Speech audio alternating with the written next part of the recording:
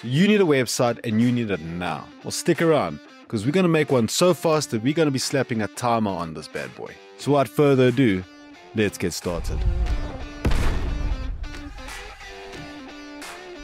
Okay, so here's our bare bones WordPress website. There's absolutely nothing in here. There's no pages, there's no plugins, there's no nothing. And let me just go show that to you real quick. So if we go into pages, you can see it's the standard stuff that gets installed when you install WordPress. And if we head over to plugins, you can see that there's nothing in here. Okay, so there's a timer. And let me show you how quick we can build a website from scratch. Okay, so what we're going to do is we're going to head over to plugins. We're going to say add new. Here in the add plugin screen, on the top right, we are going to be searching for a plugin. Now this plugin that I am going to be searching for, I have used in previous tutorials. Now the plugin name that we're going to be searching for is Starter Templates. Now this isn't the only plugin that can do this. There are plenty other plugins that you can use, but in this tutorial, we're going to be concentrating on this one. Now the plugin you're going to be looking for is this first one over here, that's by Brainstorm Force. What we're going to do is going to click on install now. And once it's installed, we're just going to click activate. Okay, so now that the plugin's been activated, you can see that there's this whole new screen. And what we're going to be concentrating on is the AI web builder. So we're going to click on that now. So the company that's providing the AI is called ZipWP. So when we click on this button, we are going to be redirected into their platform. So let's just go and do that now quick. In the next screen, you can see that we can log in or sign up. We are going to be clicking on sign up, which is over here. You can say sign up for free. And now you can sign up with either your email or your Gmail account. So in this tutorial, I'm going to be using an email address. Okay, so since I clicked that button, you can see it's asking me for all my credentials. I'm going to fill that in and then we can carry on with the next screen. Okay, so now that I've filled in my credentials, it's just sending an email to the email address that I entered in. It's going to give you a verification code. You're just going to put that in over here and then we can actually log into the platform. Okay, so now that I got the mail and I put in my verification code, the next thing to do is just to click on verify and continue. And here we are in the console where it's going to go and design our website for us. Now, before we create the website, which is this button over here, we are going to go and manually select a plan so that a window doesn't bug us later. So let's not have that headache and we're just going to manually select the plan that we wish to use. So on the left hand side at the bottom, you can see free plan. I'm going to click on upgrade.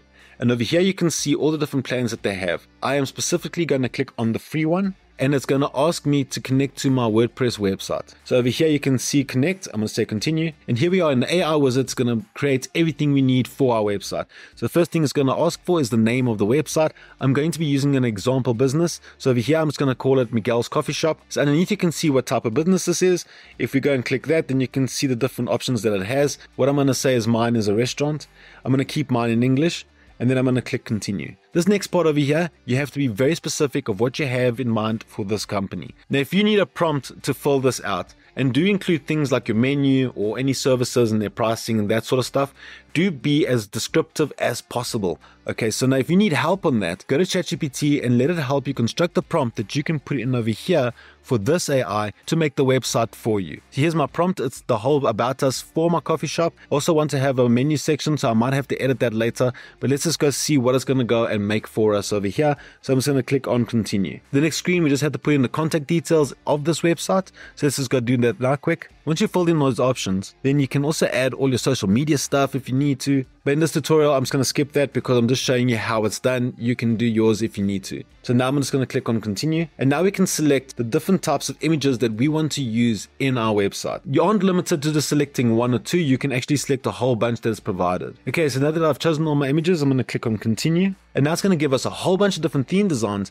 that we can choose to make the look and feel of our website. There are a couple of premium ones, but we're going to be sticking to all the free ones in this video. Okay, so for me in this example, I'm going to use this option 4. I'm going to click on that. Now you can see how this website is actually going to start looking like. On the right hand side is where we can actually load up a logo. If you don't have one, you can go to Adobe Express or Canva or something and just make one up over there. But I have one ready prepared, so I'm going to upload my file over here. Once my logo is loaded up, then you have the options just to change the whole look and feel of this whole website. So you can see that you can make the logo bigger or smaller. You can change the type of font pairs that you want to have, the different types of color themes. With me, I've got a thing for purple, so I'm going to select that. So once I'm done with all that, then I'm just going to click on continue. And the last screen that you're presented with is a whole bunch of different features that they have extra that you can add while the AI is building. As the AI progresses, it is going to give you a whole bunch of more features. Anything else that you want to add, you can add manually once the website is built. So with me in this example, I don't need any of these. I'm just going to say start building. Okay, so now that this website has been made, let's go see the website in action. So to do that, all you have to do is click on your site. And here we go. Here's my website all created for me. As I scroll down, you can see all the images I had selected. There's a whole bunch of different options of what we sell in my business. There's a testimonials area. It's like, why choose us? There's a whole bunch of different things over there that the AI went and built without me actually putting that in. It actually did like an upsell of my business to really refine the whole look and feel of the content for the website. Okay, so another way, if I scroll back to the top, you can see there's about us. There's also offerings, there's a blog, there's a contact section, there's a whole bunch of stuff already created for you.